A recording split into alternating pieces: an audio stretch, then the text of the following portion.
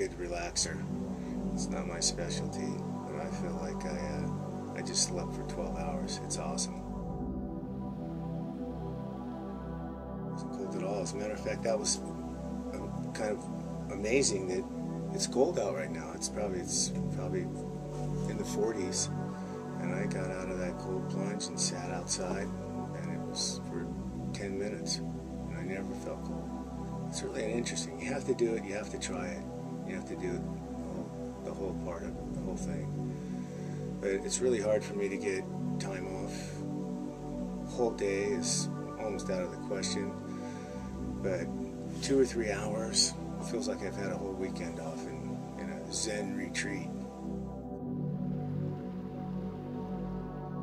Yeah, I went in the coldest plunge, and it didn't feel a whole lot different because you're going from really hot to really cold, so it's just kind of like a